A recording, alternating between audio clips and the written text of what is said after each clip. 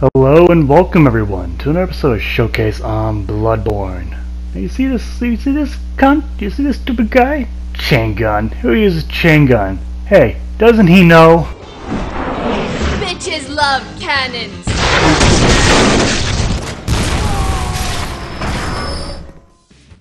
So you could probably guess what today's video is. Yes, the cannon, if you couldn't tell by the title. The large prototype firearm fashioned by the workshop heretics, the powder kegs, which has a lot of powder in this case. The use of this weapon is equivalent of toting a mounted cannon. You don't say.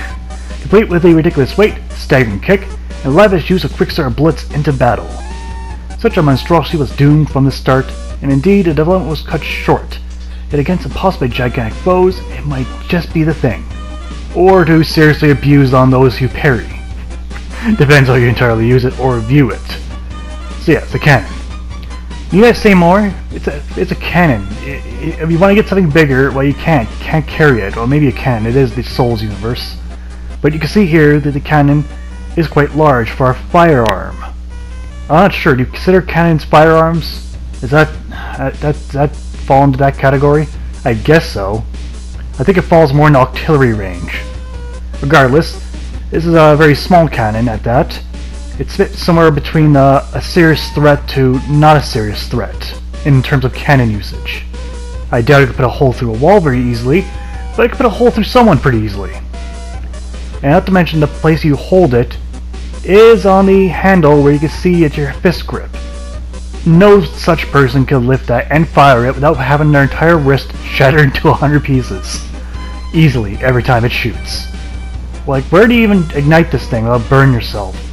If you fired it, wouldn't you literally be sent back with it? Too many questions, whatever. Now, when firing this weapon, you best take some blood bullets, and you'll see why. You fire it, and boom! It's nice and loud. It's pretty cool. Alright, let's get some more blood bullets. And yeah, it's already cost us quite a bit of health, and there it is again. Pretty awesome. Okay, we'll get more blood bullets, and let's go for another round. But wait! Yeah, you can only fire this twice with only the standard means. You can fire it 3 times if I exaggerate means, but even then, why would you? Now going on to the stats and upgrade for the cannon. Well now, if you ignore the cannon beneath mine, you can see that the physical damage is 200 straight off, with only 15 bonus damage. But you can see that for the base damage, it's actually the strongest weapon for base damage. Not overall going to be damage, but you get the idea. And it has a very, very, very small amount of bonus. 15. Going on to the special stats, you can see that it calls for 12 quicksilver bullets to be fired. That's a lot.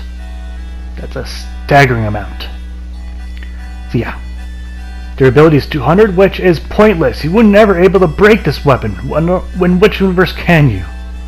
Moving on from that, let's go into the tree of bonus, which you only get an E for blood tinge. A very, very, very small E. Very small. Going into tree requirements, you need 30 strength to wield around this sucker. So, you're already investing a lot into your strength instead of your blood tinge. But that's besides the point. You also need 13 dexterity. This weapon falls into the strange one indeed. I got no words for it. Other than it's a motherfucking cannon.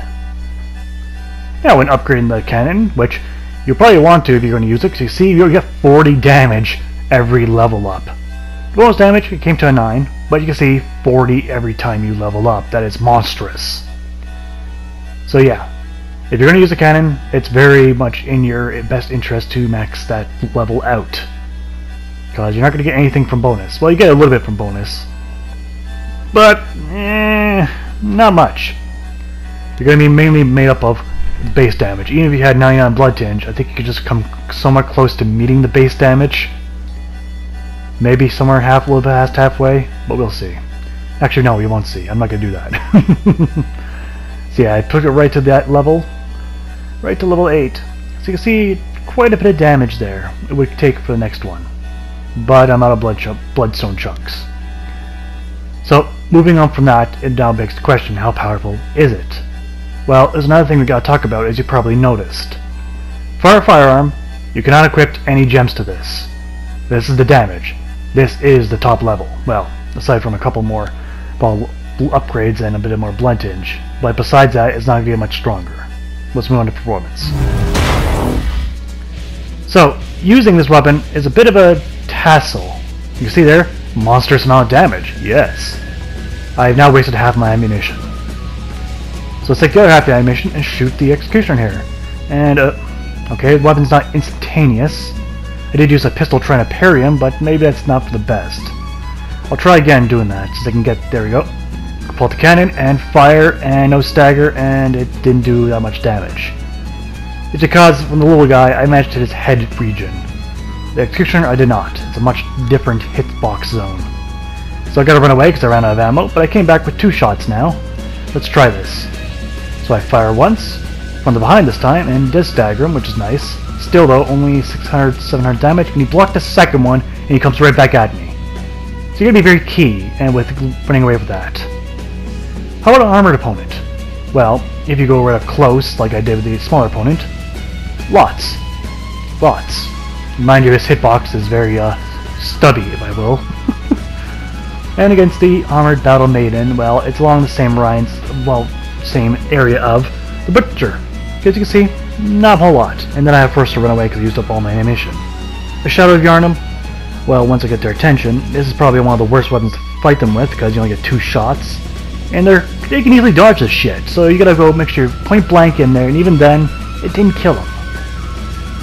So yeah, the cannon's powerful, but why would you? I'm not sure who depends on this thing. Maybe after you parry an opponent in PvP, but besides the point, I'm now going to use the Bone Marrow Ash, and you can see here, not a whole lot of damage. I'm not loading my second shot with Bone Marrow Ash, and you can see, let's look at the difference. Normally I don't use this stuff, but since you get very few shots, I figured might as well. So there's the Bone Marrow Ash shot, you get 668, and you see I didn't hit the critical region. Now I'm going to fire again without the Bone Marrow Ash. 638. Not a dramatic difference here, is it? So yeah. And just for shits and giggles, let's shoot this guy again nice and close. He wasn't even that close then, and quite a significant difference, as they only did 1100 to him. I do go to another opponent, and of course if I don't get my blood bullets, I don't fire it, and dramatic difference if you're not point blank. Okay, let's go on to the pros and cons of the cannon. Now, on the pros, well, it's the strongest firearm in the game.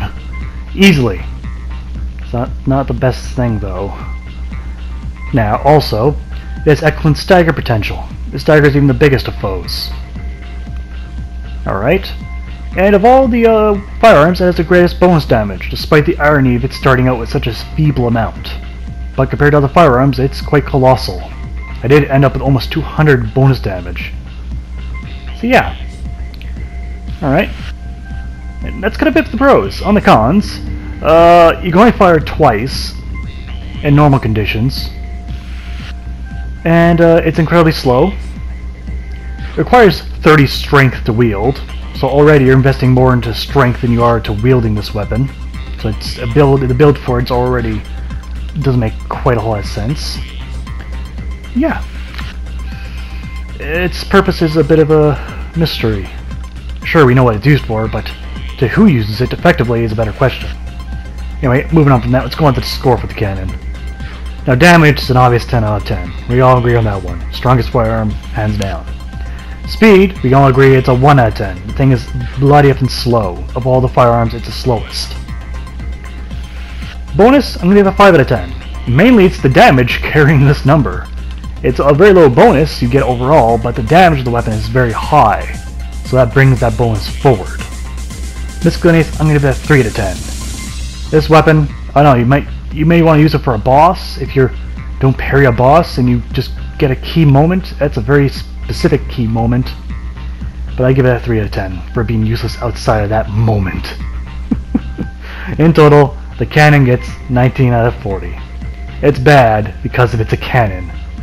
It can only be fired twice. It's going to wreck someone's day, but that's only one person out of a whole mob in front of you. And yes, we're already on to the conclusions. Since I can't fit this with any blood gems, there really is no extra footage to show. So the cannon is exactly as it states, a cannon. Something that's powerful, difficult to load, difficult to use, but guaranteed to wreck something. Something.